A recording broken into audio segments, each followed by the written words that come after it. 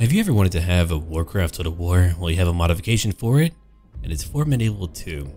There's a demo out right now where you can play the custom battles, and later there will be a full campaign. For the full campaign, all of you can vote for one faction that I will be playing as. Thankfully, the mod creator, he's a really cool guy, will let me play it a little bit earlier. And there will be more patches in the future, but this will be like a huge update to it, and it looks darn good. So let's go to begin, and again, you'll be voting down below in my video description link where there will be a straw poll link where you can vote. Okay, on Courage, basically bug people who live over in Kalimdor. We've got over here the Naga, which were, well, they used to be Night Elves, but they are led by Illidan Stormrage, a Demon Hunter, and a Night Elf.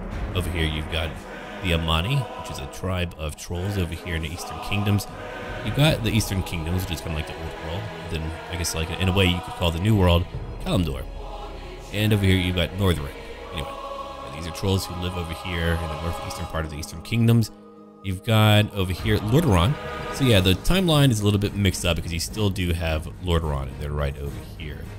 Yeah, they're a human kingdom down south. You've got another major human kingdom, Stormwind. You've got Theramore, led by Jaina Proudmoore, over in Kalimdor, and Cosmodon, a group of dwarves. If you're a fan of the Bronzebeard clan, evidently they have the Wildhammers under their control too, which is like right up north. And then you've got, let's see, the Kingdom of Quel'Thalas.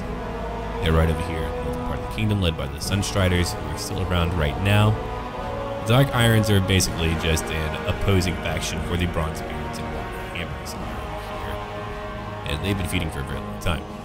You've got the Dark Horde, which is basically the jackass orcs who decide to kind of like wreck stuff because they feel like it. And they're just kind of separated over here. They're no longer a great power, but they could be. They're very strong.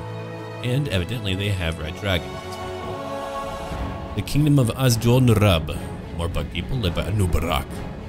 And then we've got the Night Elves over here, which is basically feral, crazy hippies who have purple skin and green beards. They're right over here. Part of it down here too. All right, let's keep on looking.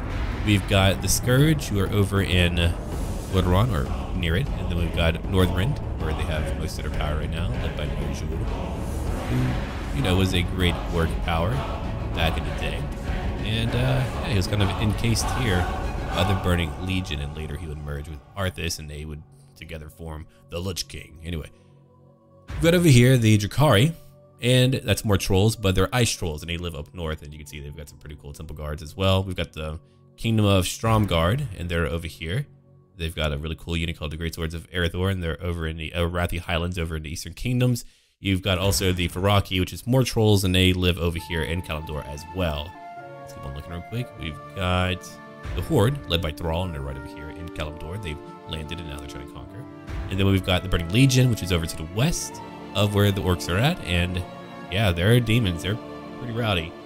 Then you've got the Scarlet Crusade up in Northrend, and yeah, they'll have a very small little landing over here. And then we have finally the Gurubashi. That's more trolls, but they're over here in Stringlethorn Vale, which is right down here, or at least close to it. And yeah, so yeah, they used to be a great empire. Yeah, trolls are just all over the place, and they've got some pretty cool models too. But go ahead and vote down below, and I'll be sure to check it out. It'll be like a little preview series, and we'll just have fun doing that. So leave a like, and let me know what you think. Make sure to vote, and you'll have a series out probably later on Saturday. So do enjoy that, and until then.